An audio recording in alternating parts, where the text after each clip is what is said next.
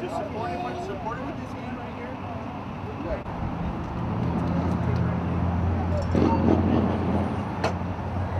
We'll leave this and put caution tape, and then we'll pull everything out.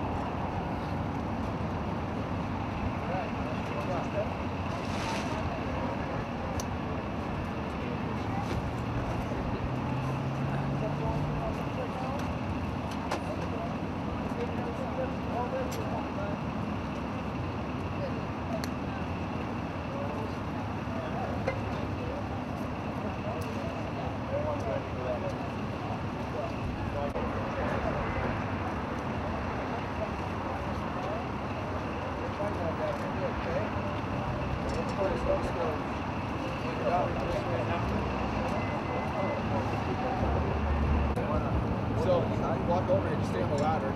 It's a leash pit here. When it goes down, I'll just say, I'll do it. It's just right there. It's already in. So just put a parchment around his chest. Then hand it up, put it all the way up right here.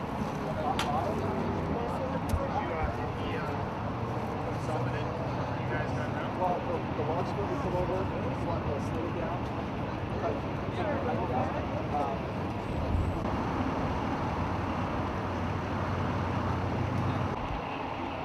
Medic in district, medical aid. 185.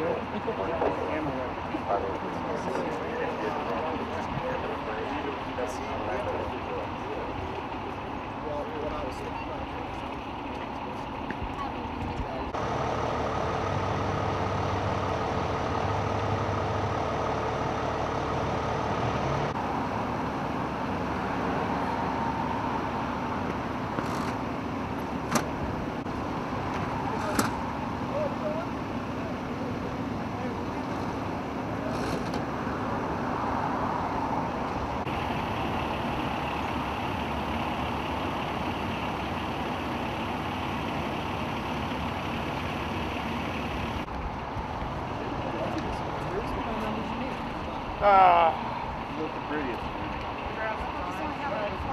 know, right? Alright, so yeah, let's pull these ladders. Make sure nobody yeah, the city guys show up.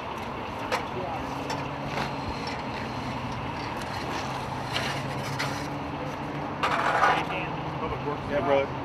So what's the white? I'm rolling when you're ready. I'm rolling. Okay, let's get you in real quick. My name is Jeremy Kern. I'm captain with the San Bernardino County Fire Department. Can you tell me, can you spell that? Make sure we get it right. Jeremy Kern, J-E-R-E-M-Y, Kern, K-E-R-N. Tell me what happened real quick. So about 3:12 this afternoon in the city of Victorville, we received a report of a possible trapped subject in a leach pit here in the intersection. It's roughly in the area of Bear Valley and Cypress. We initially responded with a rescue response, which included a battalion chief, truck company, which is the first to the company here in this area, as well as a heavy rescue out of our Oak Hills Fire Station, Station 305 in the city of Hesperia.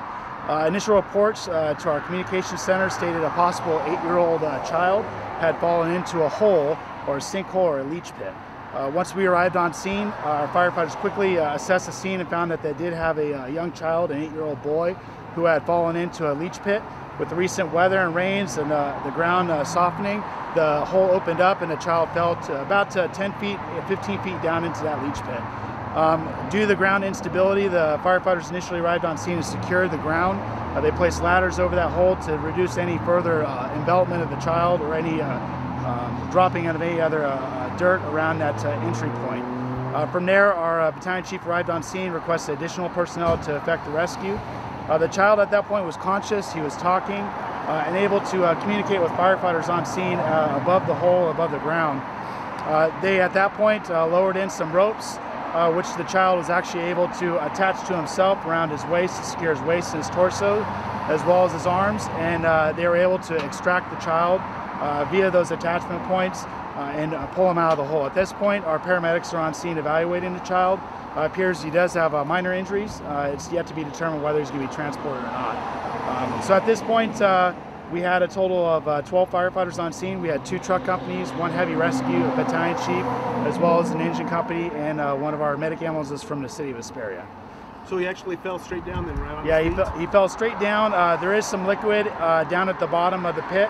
And when our firefighters initially arrived on scene, he was conscious, he was talking, and only minor complaints at that point. Initial report said he may have been autistic. Any confirmation on that? I don't have any information on that. Okay, and was this with a broken pipe or anything, or is it just a normal pit that opened up? Right now, the city of Victorville will have to come out and assess that. From what we see, it looks like a leach pit that just opened up at the top, and there is that liquid on the bottom there, and there is some sloughing of that the dirt that is softened in moisture from all the recent moisture at the very top of the hole. Name one more time. Jeremy Kern, Jeremy, Kern, Kern. Thank you very much. Okay.